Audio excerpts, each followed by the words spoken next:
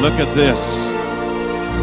Breeding programs for our stock contractors. They've got great stallions. They book them in with some good mares, and the bloodline will run true, just like the racehorse business. You're looking at some of the bucking horses we watch tonight. You're looking at some of the stars that we may see in about 5 more years right here in San Antonio. But you know what I love more than anything, everybody?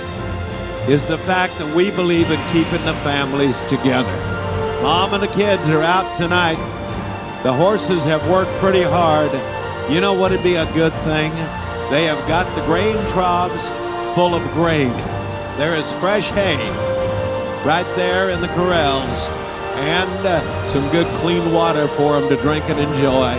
I think they've all done a good job, and I think a salute to the breeding programs and how great we treat livestock in Rodeo.